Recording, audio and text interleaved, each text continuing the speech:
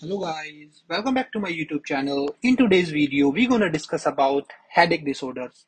So in clinical practice, most patients with headache have either tension type of headache or migraine headache, while cluster headache is a rare type of headache.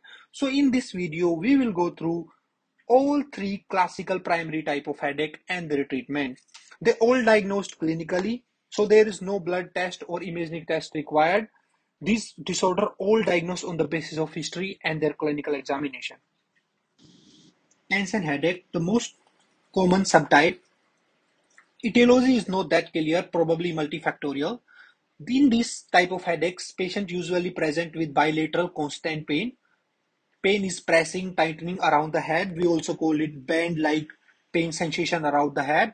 And the headache probably stay around 30 minutes to several hours. They are not like migraine, so they lack of photophobia, phonophobia, or aura.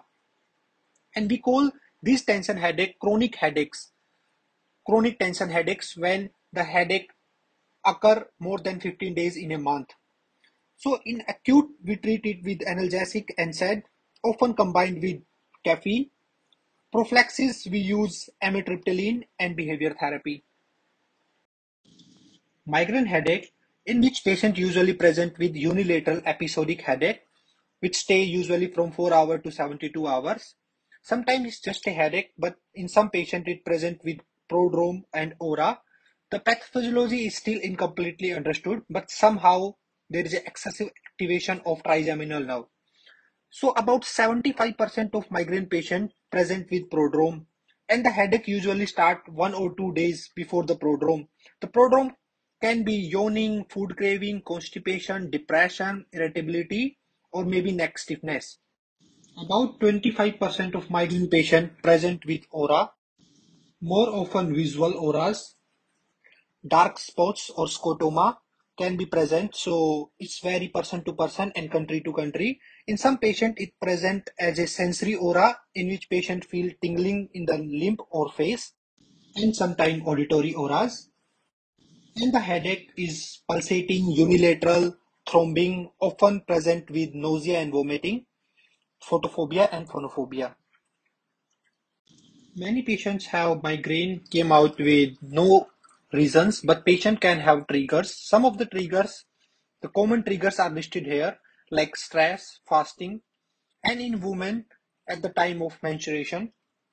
Weather changes and alcohol like wines are also a trigger factor for migraine. And there is a super high hill point that the OCP increase migraine attacks. So the women who have migraine history should avoid oral contraceptive pills. They should prefer taking progesterone only pills instead of OCPs, because OCP is related to increased attacks of migraine, also attacks of stroke.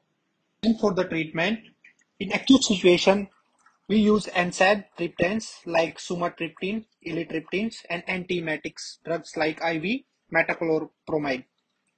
In prophylaxis, patients should change their lifestyles like sleep, exercise, and diet. We also use beta blocker, amitriptyline, topiramate, which is an anti-epileptic drug, valproate. Anti-CGRP monoclonal antibodies are also preventive for migraine.